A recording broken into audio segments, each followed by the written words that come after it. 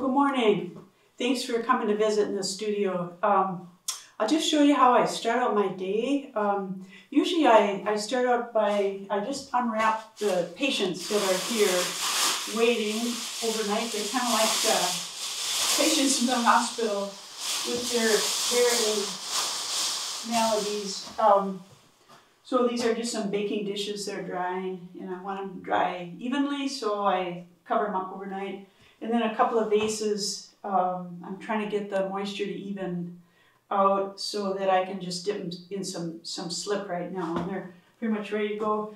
And then usually I make 4 cups right away and try to get the handles on right away. So I'm sort of bouncing, you know, back and forth between small series of pots. So these are already done from yesterday. And so for the workshop today, I'll be showing you how I make an oil can. So that'll be next.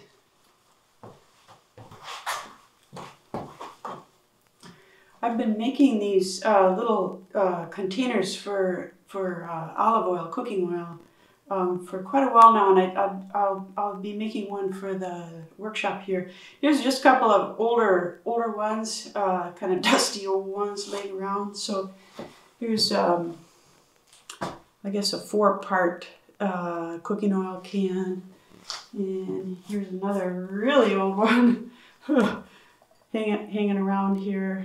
You get an idea of the kind of variation I've been after over the years. This one I've had for, I don't know, maybe 5 years, and I keep thinking I ought to add a little color, so I put a little electrician's tape on there just to see what it looks like. I haven't acted on it yet, but and then here's a more contemporary one. So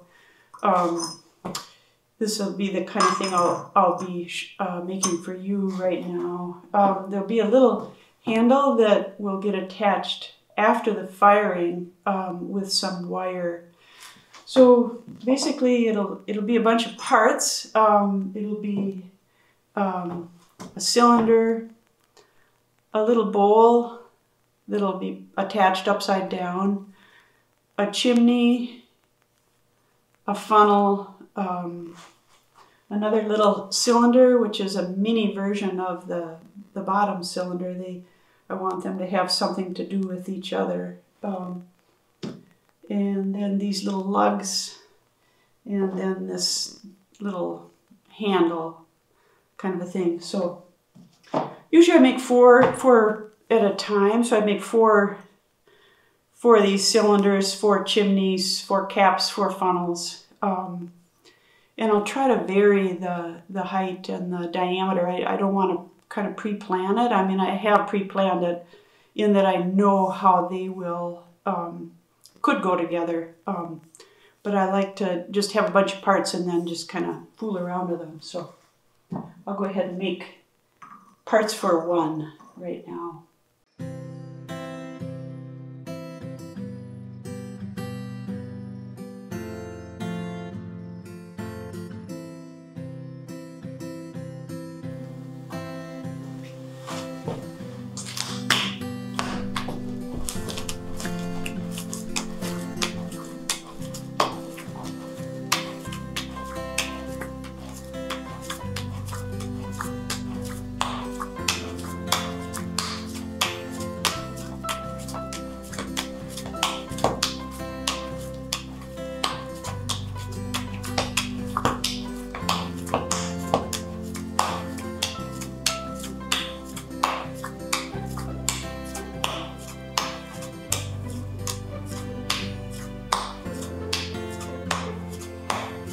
I usually do this about 100 times. People always ask, how the heck do you wedge? And I can break it down into what each hand does. So my left hand picks it up and turns it just a wee bit. My right hand pushes down.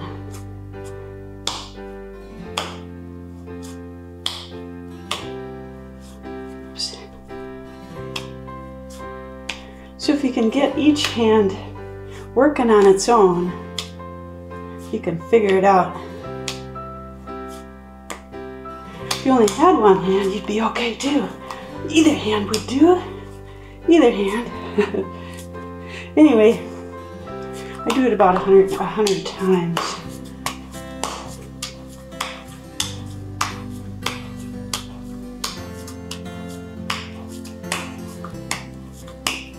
And kind of roll it up. And then put it into kind of a long log. So normally I'd be making 4 of each of the pieces, but I'll just make 1 of each today.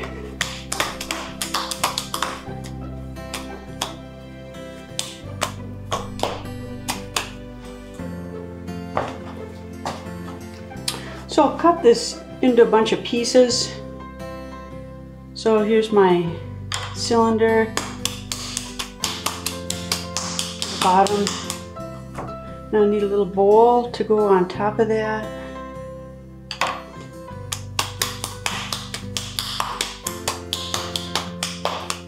And then I'll need, let's see, chimney. Chimney feels like more than I need, but oh well. And then for the top of the chimney, I need a little cap. Where's the little cap? And then I need some kind of a funnel. That'll be the spout. Well, there's a spout right there. Look at that. Well, get more material here. Well, I might save that. I might save that little spout anyway. That looks pretty good, actually.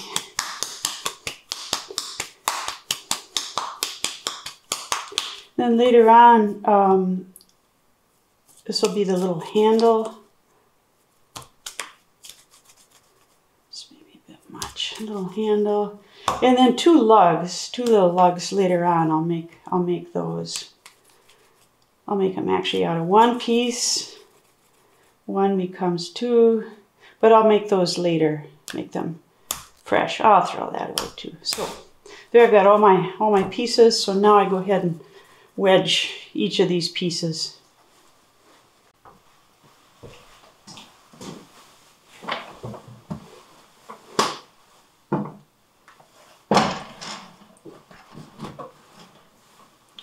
Okay, so I got all my pieces lined up here. Now normally I'd have, you know, 4 of these, 4 of these, 4 of these, 4 of these, 4 of these. And I would just try to find some shapes in there that I could love. So I'll just start with the bottom piece. It's just a cylinder, really.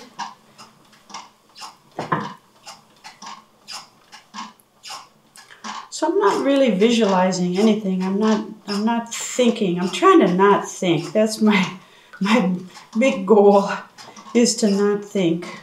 I mean, I've already decided what I want to make. I just want to make a cylinder that isn't a pot. It's just like a tin can or a tube, or I'm just trying to get a feeling in a form that I connect with. It's not that I don't have a plan, but I'm trying to let go of really what it looks like and just try to find something in the clay that I respond to and feel good about. So I compress that bottom so it won't crack. And even though no one will ever see the inside of it, I wanna leave a little drawing on that bottom down in there that I love. I don't want to like it, I want to love it. Even though no one will ever see it till it breaks. So I'm just trying to get a tube or a cylinder, maybe a barrel, maybe a tin can.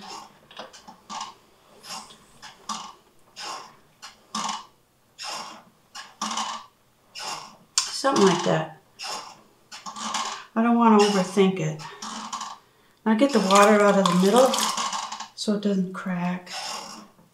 So basically I have a cylinder. That would count. That might be enough. I'm not in love with the marks on the surface or of the structure of this cylinder, so I'll go over it with a rib. So I like these little rubber Kemper, cheap little Kemper rubber ribs.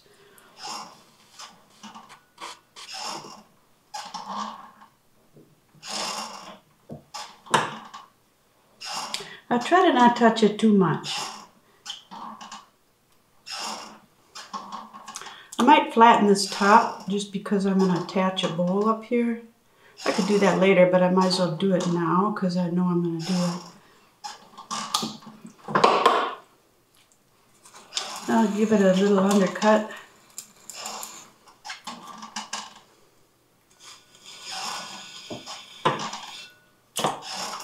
So I'm trying to not judge it. Now normally I'd have 3 more, so you know I could do it better. I want to do it better. Cut that off.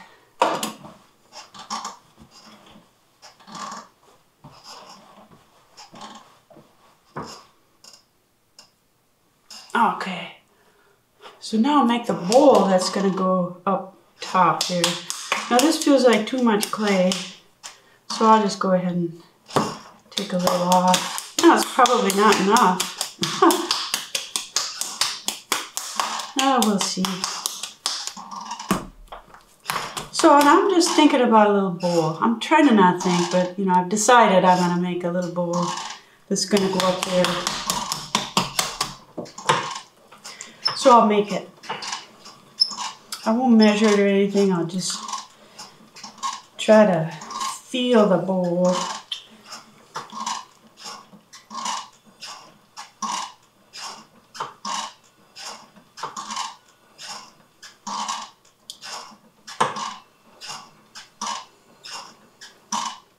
I want to compress it enough so it doesn't crack. Maybe you want to even put your little rib in there.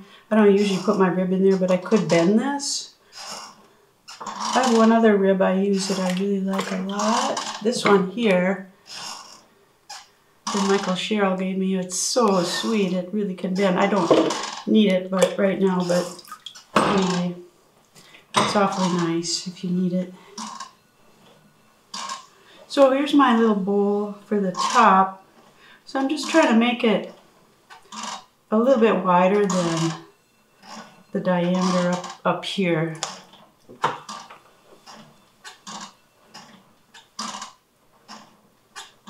So you could measure it if you wanted to. It's kind of more fun to guess. Make it a little wider. So again, it's just like a little bowl or a little saucer. Something like that. If you wanted to measure it, you surely could. You could take something like this even and, you know, mark it with your thumb and then go, oh yeah, that's too big. That's good. I want it too big.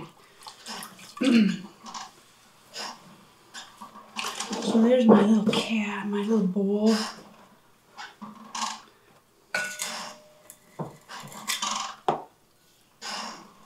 And this I try to keep it tight, you know, like dental floss.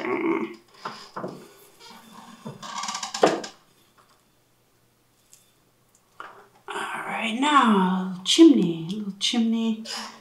I've got the chimney and a funnel and a cap. So I guess I'll use this for the chimney. This is where, this is how you put the olive oil into the pot.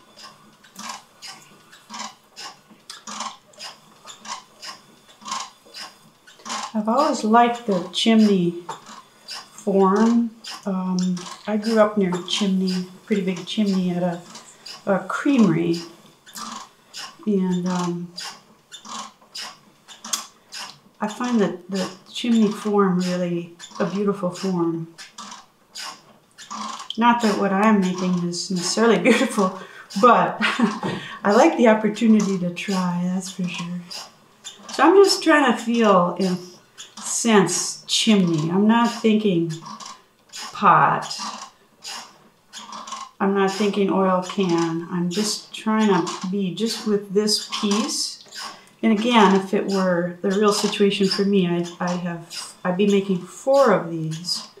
So it's a little bit like, I don't know if you ever played baseball or softball or something. It's like batting practice. You know, somebody throws you the ball and you try to hit it.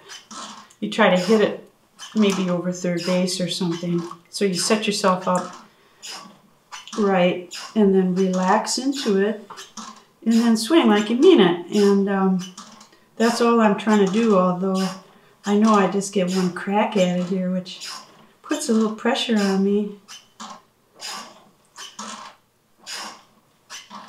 Which isn't necessarily a bad thing, but there's kind of a chimney. It was kind of big for that pot, but I'm trying to not judge it. I'm just trying to be with it and come up with a chimney I love. I don't want to like it, I want to love it. I don't want to labor over it. Again, like batting practice. I'm going to labor a little bit more over it. I don't quite love it. I'm starting to love it more now. Alright, that's better. Okay. Alright.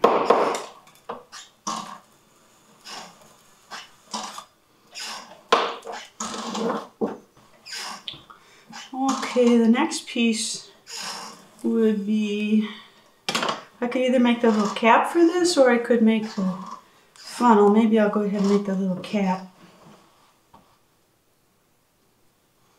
And I leave a lot of material here. I'll leave a ton of material because I may end up using it in this position as opposed to this position. So it's sort of like if you think about going to the lumber yard or something, I want a piece of stock. I don't want to buy a chimney. I want to buy a piece of stock that I can turn into the chimney, or I can find the chimney in it.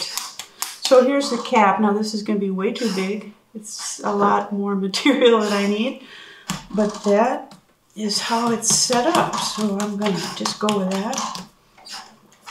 So this little cap is really a junior version of the cylinder there.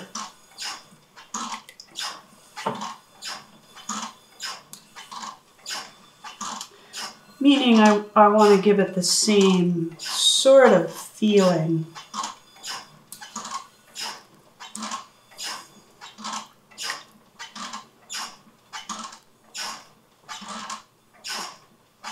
Something like that.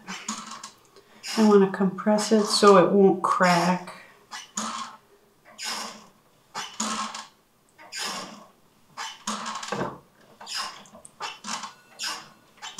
So all these things, all these pieces really have to do 2 things. They have to do their duty, meaning they have to, you know, I want the cap to fit nice.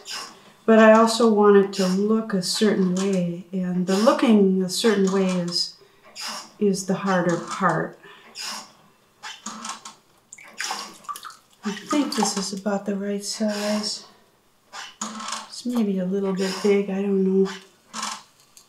If I work very, very wet when I assemble this, if it's too small I can make it bigger, and if it's too big I can make it smaller. So I think it's too big, but it is what it is right now.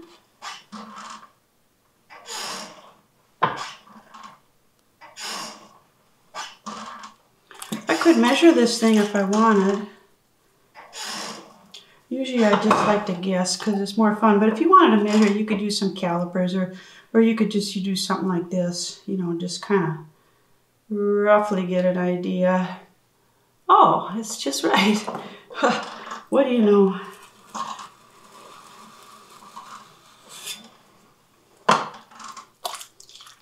Okay, well, things are going too well.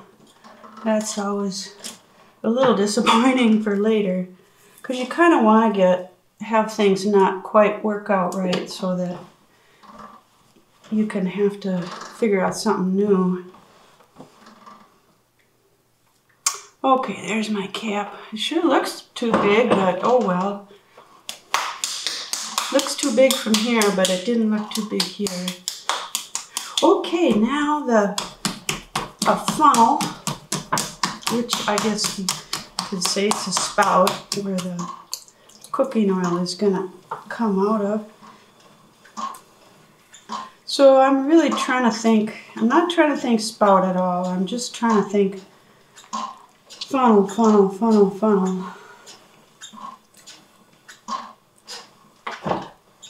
Cone, I like cone, funnel. I mean, they're all just really kind of basic shapes. So I open it all the way down to the wheel head there. Now this thing is going to be way too big, I know this already. But again, it's like a piece of stock from the lumberyard or the hardware store. I just want to have a generous piece of stock that I can cut up or shorten. Start with something very, very generous. And then find what I need in that generous piece of material. So you can see it's way too big on the bottom, but that's okay. I'm just trying to find my funnel. That might be a good name for a children's book.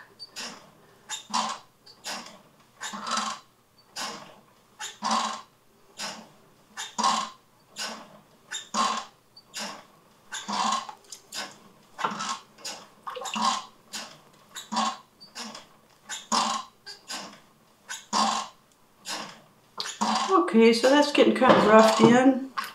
It's a little bit like a ring toss, ring toss game. It has that little feel of the post that you try to throw those rings over. I like that when I have a sense like that. I like that association.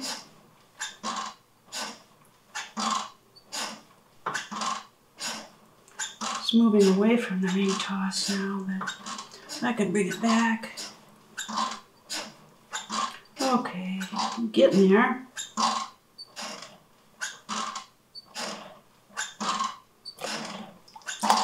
Alright.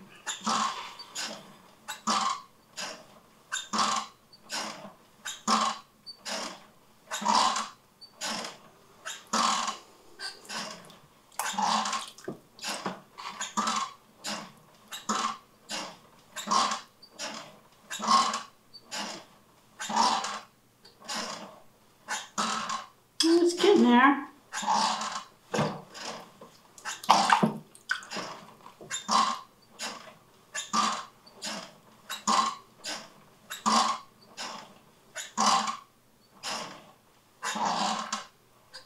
It's a little bit like a mouthpiece for like a tuba. Now I like that too. I'm not saying this is good or anything, but I'm liking that it reminds me of something. I like that about it. Tuba.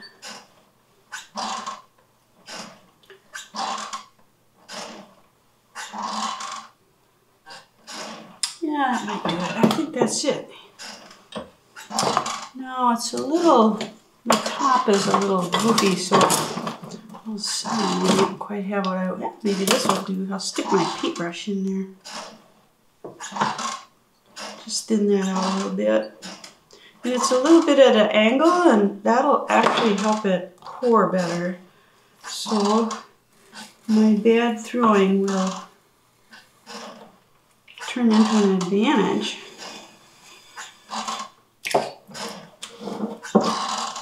Alright, let's see now. Where's my down floss?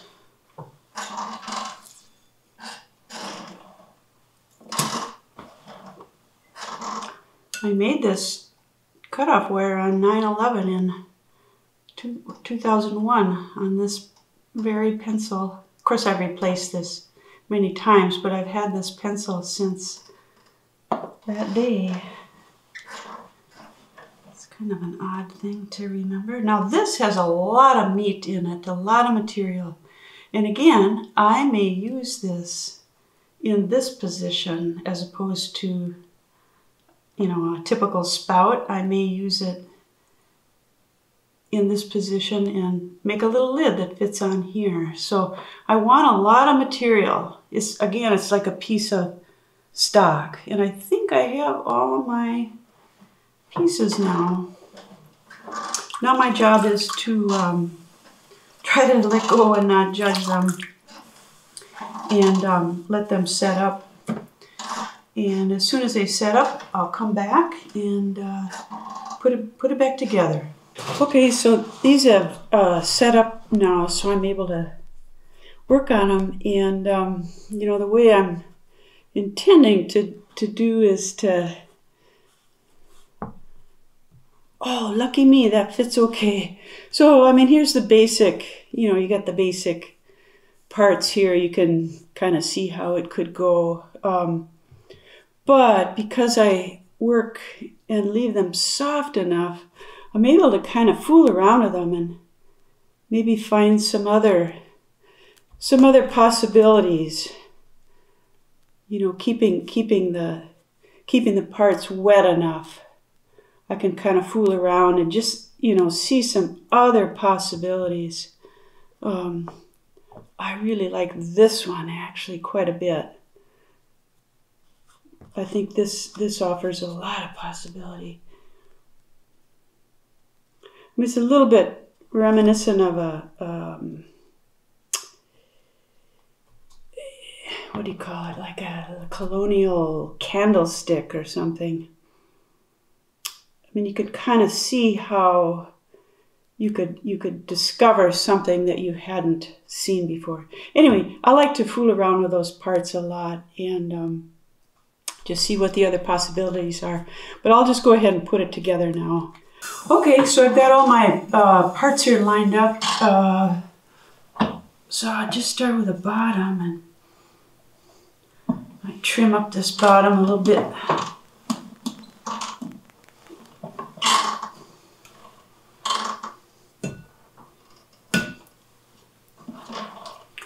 So I'm not really thinking oil can. I'm just thinking, I'm trying to find a tube or a cylinder that somehow feels right to me.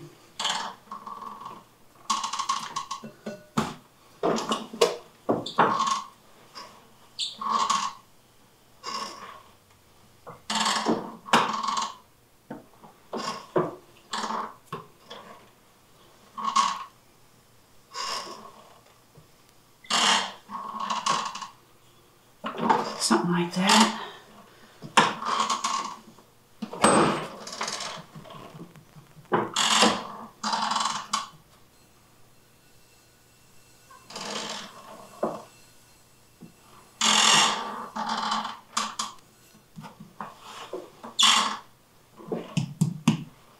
Okay. Now I know I'm going to attach this little bowl here to the top of it, so I might as well go ahead and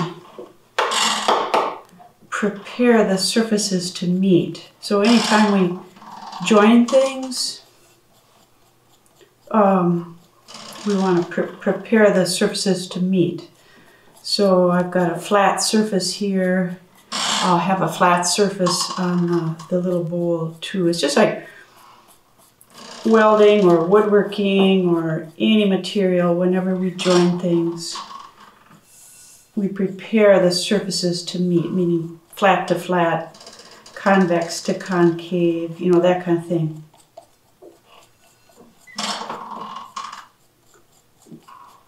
So something like that.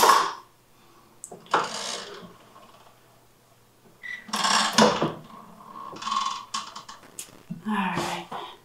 So that's ready to go. Now, yeah, I want it just a little bigger. That's good. All right.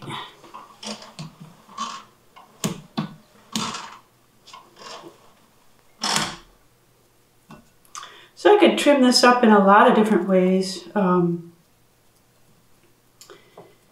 again, I'm not really thinking about the whole oil can. I'm thinking about actually the top of a building, like a little grain bin, or I guess some metal colonial tinware. So I'm not really thinking about the pot. I'm just thinking about this piece here. And I am aware that how I use the tools, I want to be consistent from piece to piece, or part to part, I guess, or inconsistent in a way that sets up a tension that is terrific, or hopefully could be terrific. So what do I mean by that? I mean like speed of the wheel, speed of my hand, similar line quality, that kind of thing. I don't know what I want to do here. Put a little. This is a little bit like the top of a grain building. You have that little hatch at the top. All right, this is a little gummy. So I'm thinking about these edges.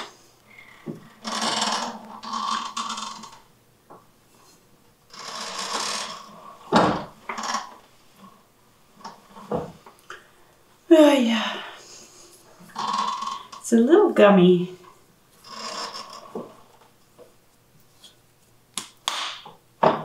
Now I suppose you could actually put this thing on here and, you know, mark it and then cut it, but I just kind of like to guess. It's just a little bit more fun. So actually it helps to leave these on here. So I'll just go ahead and cut that where I think it would go. I think it's somewhere in there.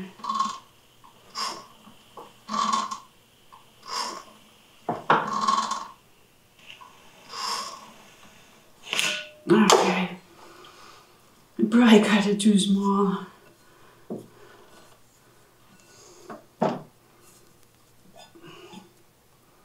Alright.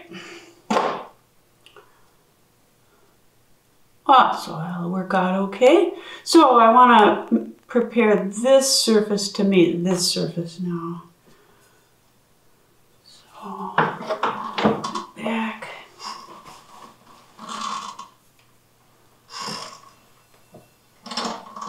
Whoa, it's a little gummy.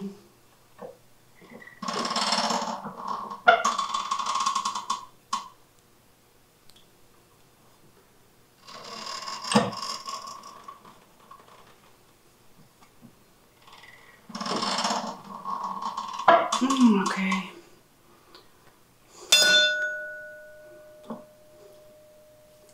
Now prepare this surface to meet.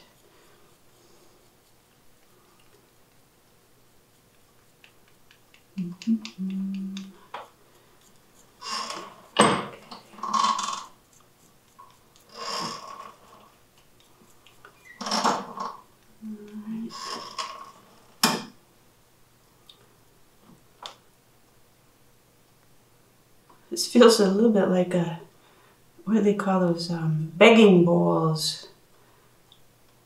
Like, it's just the right scale. All right. But goodbye, it's no longer a bowl.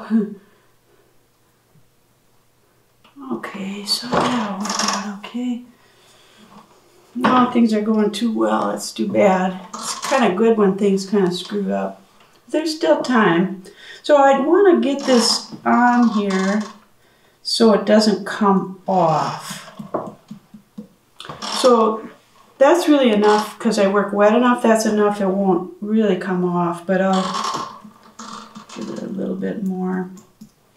So 2 things with a seam. I want it to not come apart and not crack.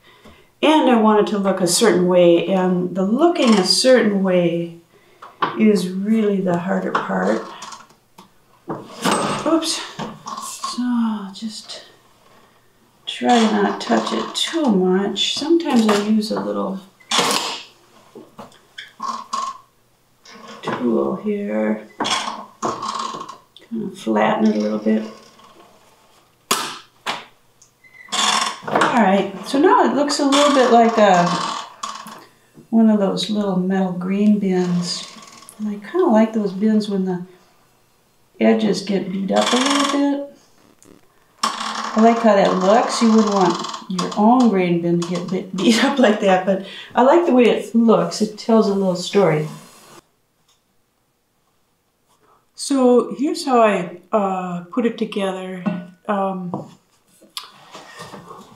One of the things that I realized after I put it together was I really liked the plane here, and really didn't want to add, you know, another handle up here, and then some lugs, you know, some lugs down here for the wire, like I had intended to do and intended to show you. It just feels like it's just sort of too much stuff on there. It's like it's trying too hard to be something. And I like the, I guess, just sort of the starkness of the relationship between these 2 tubes. In fact, I like this actually better. I wish this wasn't so big now. This has a lot of weight, but I do like this line across there. But you know, maybe I don't know, maybe something else up there. I don't know what, but I might just kind of fool around with the idea of something else. But I actually do kind of like that without the cap. But this is what I intended to do. So I guess the other thing I would point out that's a little surprising to me is I didn't notice this little, it's like a little burr or a little, it looks like a mark from a sprue if you do any kind of casting, bronze casting. And I think there's another one too down here, and there's one here as well. It's just little pieces of schmutz, you know, that happen during the making of the pieces. And, you know, as a student early on, you know, that kind of thing would have really bothered me. It's like, oh my God, there's some, you know, another thing wrong with it. And now it's like, it's just part of the making. And, you know, you can either just leave them be or take them away. And over the years, my inclination is to just let, you know, come up with a system of making and then let the result be and not try too hard. I just don't want to try too hard. So these seams, you know, I've pressed them just enough so that they're going to stay together and not crack. But I want them to look a certain way, and I guess that certain way would be to try to find a consistency of touch every way I use a tool, you know, whether it's a trimming tool or my hand or a rib, to try and keep that energy or that sense of touch consistent.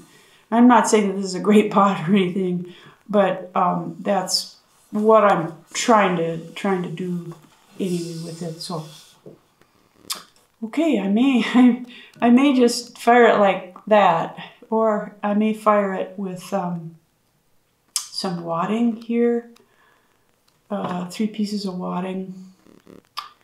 Not this clay, but you know, wadding in the wood kiln. So I may fire it like that.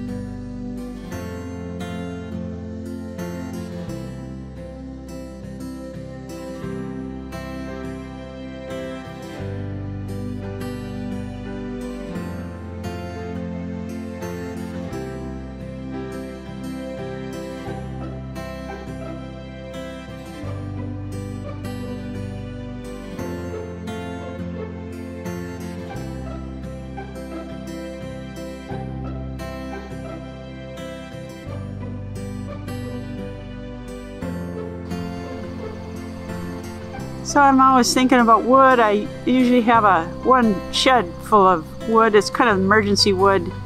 If it's raining or I'm sick or something, I always have enough for 2 firings in the shed. There's always piles of wood in process.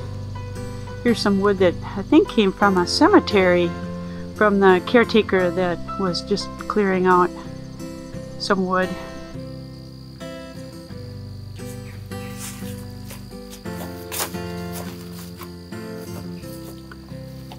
So the pots are resting up in the kiln, getting ready for the firing.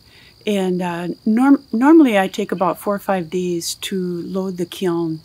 And the firing itself is actually fairly fast. I fire with my friends Kirk and Jill, Jill Frankie and Kirk Lytle, and we usually start, I don't know, sometime after supper, maybe supper time. And then Kirk and later on Jill in the night, they take the night shift, which is really, really remarkable. And I can get some sleep, which is really kind of a luxury. And then the next day we fire together all day and finish up, sometime before supper. So if the wood's all ready, which it is this time, we've got lots of wood for the beginning overnight, and also some small wood that is split for the very end of the firing. And that's the part of the firing that I'll show you. It'll be the very end where Kirk will be stoking the main firebox, and then Jill is handing him wood. And the kiln is really, really hot at that point. It's nearly done, and then I'll kind of come in at the end.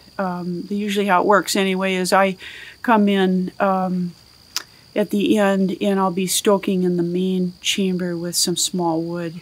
And then Jill usually brings some salt, and we put the salt on a board and just stoke that in. Not much, just a little bit. I'm after a real slight irregularity on the surface. I like a kind of a dry surface to a little bit more of a wet looking surface as you turn the pot around. So I'm after really kind of a varied surface. So anyway, that's the part that I'll try to film as it happens, and it's always a little bit of a rush at the end to get the kiln even in temperature. I don't worry that much about getting it that even, but anywhere from cone 8 to 10, somewhere in there. So we'll see how it goes. We'll get some sleep now.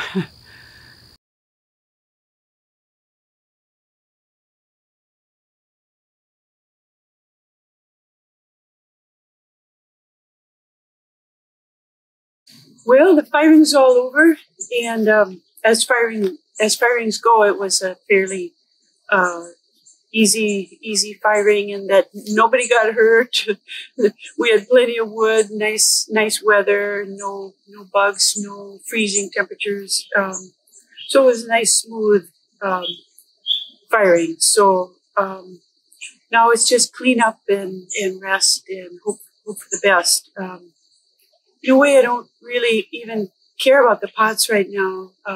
I love the opportunity so much just to try, and I love the opportunity to have a fire, and I guess we'll just hope for the best. I'm sure there'll be some disappointments, and there'll be a couple of nice surprises as well. So we'll look forward to unloading.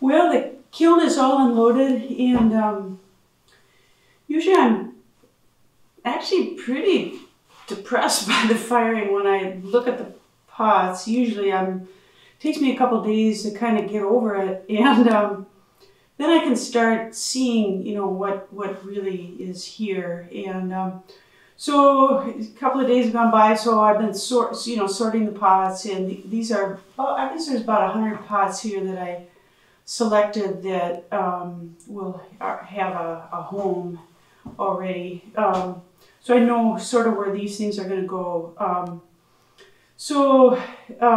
Usually my normal thing is I'll take a pot that's come out of the kiln, and I'll put a mask on and I'll have to grind the bottom, and then I'll usually take a little piece of diamond paper and sand the pot pretty well. I mean, I can kind of feel, you know, where the rough spots are. So with a wood fire, and you know, there's always some irregularity in the clay. So I like to, you know, I don't want you to get cut. I don't mind if it's a little rough, but you know, I really don't want you to get cut on your lip or on your hand or on the foot. So I do, you know, I spend quite a bit of time actually just, you know, running them all in my hand and feeling them and looking at them, and just try to get a feel for each piece as I sand them. And I actually really like that time spent with each pot in that way. And you know, once they leave my hands, they're gone, and I have no idea you know, really what happens to them, where they spend their lives.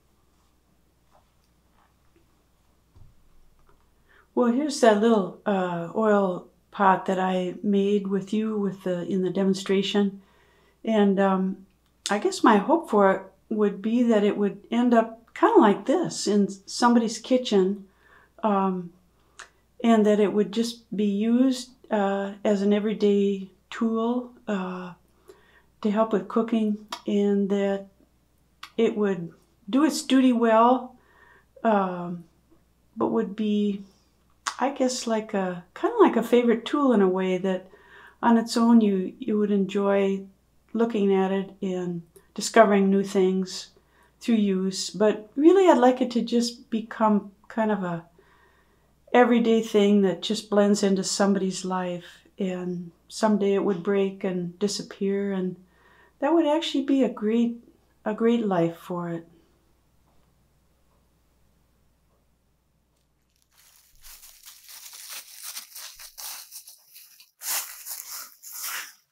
You know, all the bad pots make for good material for road repair.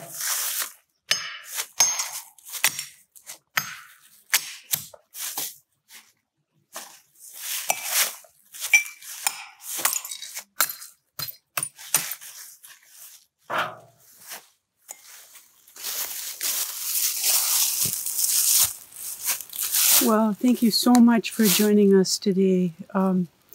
I'm really missing all of you so much. I feel like I'm kind of one of the luckiest people alive to be part of our clay family, and I miss you. And I look forward to a time where we can actually gather again in person.